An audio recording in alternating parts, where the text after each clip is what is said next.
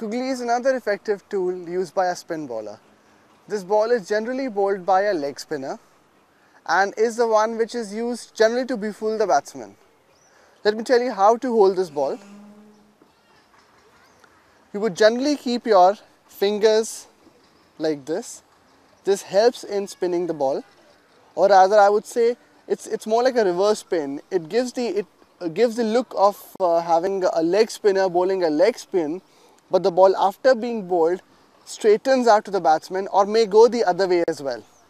Let's see how this ball looks like when we bowl it. So once this action is done like this, it's a proper leg spinner action.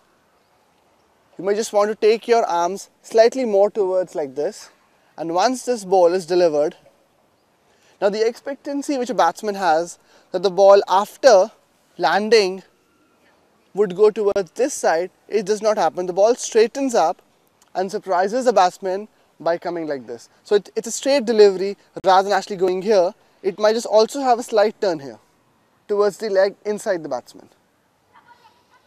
Let's see how this is in real time. This was a typical Googly.